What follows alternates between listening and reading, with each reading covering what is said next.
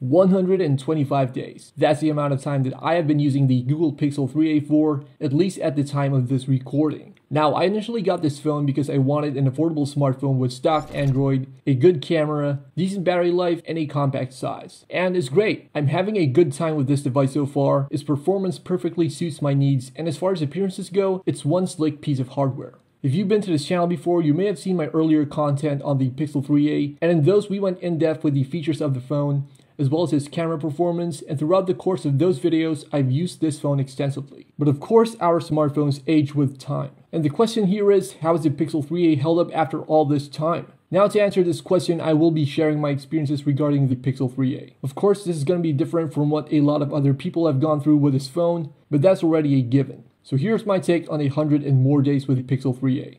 Before we get started though, I just want to say that we are currently on the road to 1,000 subs, so your support for this channel through likes and subscriptions will go a long way towards our goal. Alright, so let's revisit the build quality and display. Being a budget phone, the Pixel 3a is of course made out of plastic, and the good thing about its polycarbonate design is that it's got this matte look to it, which is pretty resistant to minor scuffs and scratches. Out of personal preference though, I've used a Spigen Tough armor case on it, which keeps it safe from most damage and gives me better handling of the phone. As for the 5.6-inch display on the front, I didn't use a screen protector of any kind, as I felt that the Dragon Trail glass will be enough to protect the screen. There are some minor scratches, which for the most part are barely visible, and I haven't gotten any burn-in either, which of course is a known concern among OLED displays. However, I always remember to keep the screen brightness at a moderate level to avoid burn-in. Due to being a budget phone, the brightness maxes out at around 400 nits, which is not very bright to be honest, especially when viewing it outdoors. This is more apparent when comparing its brightness to other AMOLED phones which I've used before, such as the Galaxy S9 and the Galaxy A30s. Despite this, the screen still displays images with just the right amount of saturation and contrast, at least according to my preferences. This makes it ideal for watching movies and content, although more preferably if you are indoors. The loudspeaker setups in both the top and bottom of the phone have remained consistent in their performance, and I haven't heard any crackling noises when using the speaker to listen to media. I really enjoy listening to music on this phone, whether it be through the speakers or through the 3.5mm headphone jack located on top of the phone. The speakers are fairly loud, and I haven't really needed to turn them up to the maximum volume when listening to media.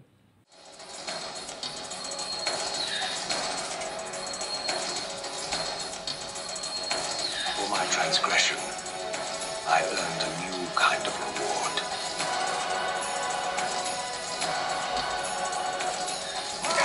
Agony.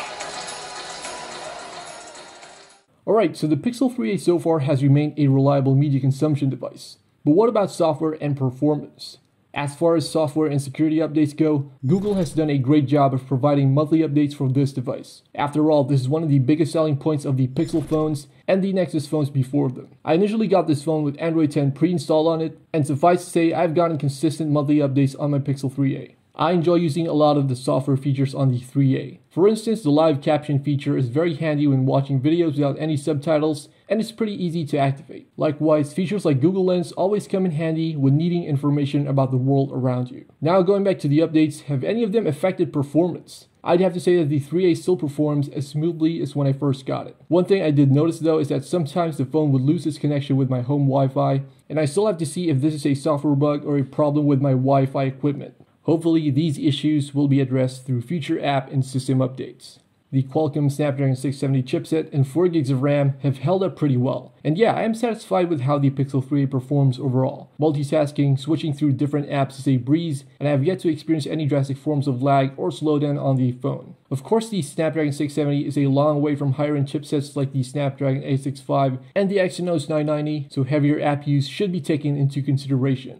As for gaming though, I've been able to run games smoothly on the Pixel 3a. Most games have minimal to zero lag, but I also keep my individual game settings in moderate performance to reduce heating and battery drain on the phone. The OLED display of course does a great job with color reproduction, so in-game visuals are all the more enjoyable. Now with all this talk about gaming and performance, you'll probably be wondering how this affects the battery. And battery life is one of the biggest highlights of the Pixel 3a. With average use, the 3000 mAh unit inside the Pixel 3a can last me 24 hours between charges, with around 6 to 7 hours of screen on time. Of course, this is with moderate use, such as video streaming, music, web browsing, and messaging apps. Gaming will take a significant toll on the battery, so I do my best to keep my usage balanced. To stretch the battery life, I do keep the screen brightness to a moderate amount, disable data since I'm pretty much always on Wi-Fi, and I only use my location and NFC connections when needed. In general, the battery has been reliable and efficient. For an affordable mid-range smartphone, the Pixel 3a has an awesome trick up its sleeve. Now, a couple of months ago, I did publish a travel video showing the Pixel 3a's camera performance, and there's a link to that video in the description, so feel free to check it out. The 3a's camera is definitely one of the biggest highlights of this phone, and it certainly lives up to the hype. The 12-megapixel Sony IMX sensor on the back of the phone produces great shots when paired with Google's impressive imaging software. It is a great point-and-shoot camera that gives you good quality photos whenever you need them. I just want to say that I am in no way a professional photographer of any sort, and for casual mobile photography, the Pixel 3a is definitely remarkable. I really enjoy taking photos on this camera as I know that I'll end up with great shots for the most part. Portrait shots are very impressive, and while they are great most of the time, I have noticed some instances when the camera fails to smooth out all the edges around a subject. Personally, it's not that big of a deal, but other users may want to take note of this. Images shot in night mode likewise turn out great, with just enough dynamic range to make out specific details in a shot. It beats out a lot of other camera phones in its respective price range as far as low light shots go, but you do need to have some patience with the 12-megapixel sensor. Video quality is just decent. Of course, you do get options for 60 FPS video recording at 1080p resolution, and you can bump this up to 4K, but sadly you do lose the 60 FPS frame rate at that setting. There's also options for slow motion and time-lapse video, but I've only used those modes occasionally. Video quality on the front camera is not that great sadly, but for basic video chats and calls, the Pixel 3a will of course get the job done. One downside I have to note is the lack of a microSD card slot. For a smartphone that can take great photos, it would have been nice to have more storage for said photos, especially if you shoot photo and video pretty often. So why am I telling you all of this information over the internet? Well, as someone who has grown to like the Pixel 3a, I just wanted to share my thoughts on this phone and how it performs. As with any other phone, it does have its ups and downs with regards to the hardware. But getting a phone at this price will definitely come with compromises, and consumers should take note of what things they're willing to settle for with a device such as this. On the other hand, the Pixel 4a is set to be released soon, and the Pixel 3a will no doubt get price cuts, which will make this phone a lot more affordable for people thinking whether or not they should get it. So that's definitely something to consider as well. Now, if you guys enjoyed this video, don't forget to hit the subscribe button and the notification bell for more tech content. Once again, thanks for watching.